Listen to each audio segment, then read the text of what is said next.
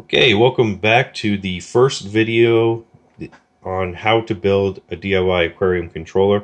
These videos are going to show you step by step how to do what I've done here. Just a couple pieces of housekeeping. One is I'm only going to focus on how I did this controller. There are other ways to build a controller, other types of hardware, software, so on and so forth. I'm not really going to get concerned about all the different options. I'm only focusing on what I did and showing you how I did it. So if you're so inclined, you can follow along and maybe recreate it yourself for your own needs.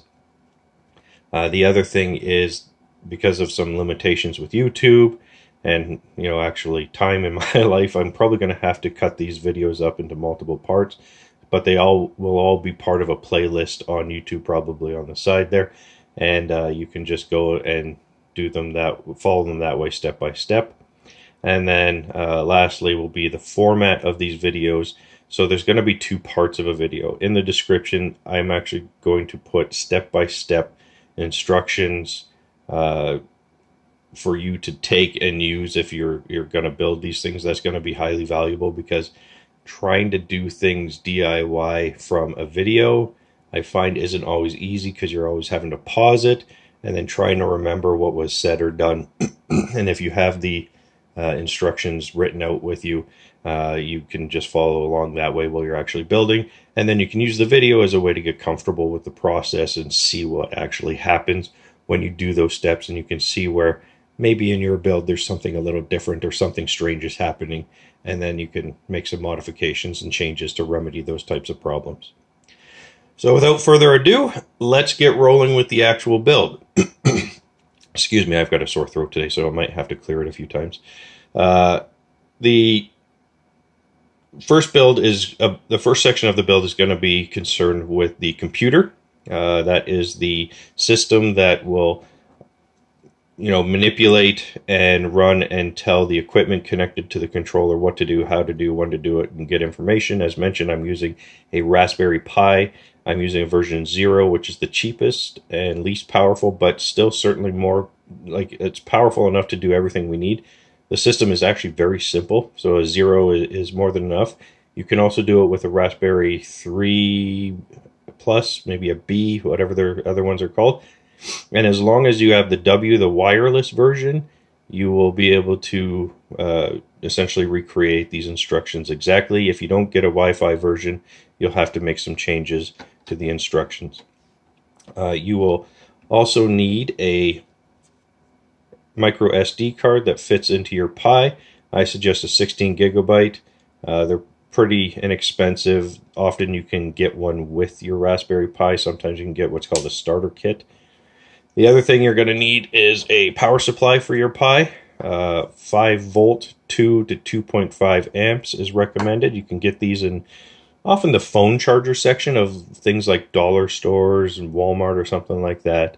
They're pretty cheap. They're just a couple bucks. And then you're also going to need some kind of cable that comes from your charger. They usually have a USB connection. Then you can just put whatever cable you need, as long as it comes down to a micro USB that plugs into here. So on your Pi, just so you know going forward, the one on the far end is for your power micro USB. The one usually in the middle, micro USB, is for attaching a keyboard and mouse to. And then this over here is a micro HDMI, which has 1080p output. So if you're having problems doing this wirelessly over a Wi-Fi network, you can always plug in a monitor and a keyboard and mouse, usually with a dongle or a splitter that you can buy. And you can connect to your Pi that way through those systems. And the other thing you're going to need is usually computers. You're going to need a computer to install the operating system and the software that runs our equipment on the Pi, whether that's a Windows box, a Linux box, a Mac box, or maybe even a tablet.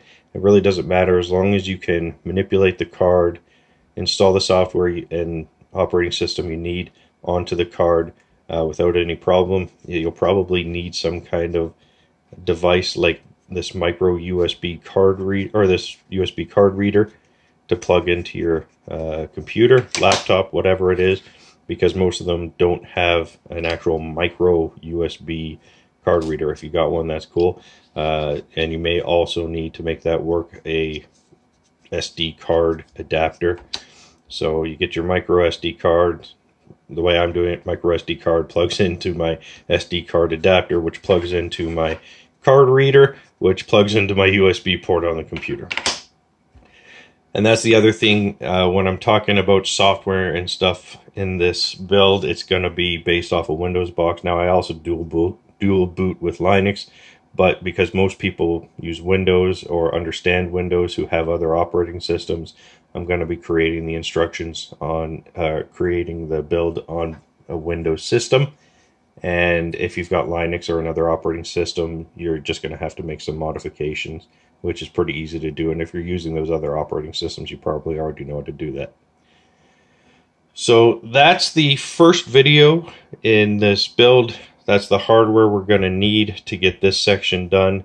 The next video coming up will be concerned with putting the operating system onto the Raspberry Pi and getting it running wirelessly over the Wi-Fi network. All right, see you there.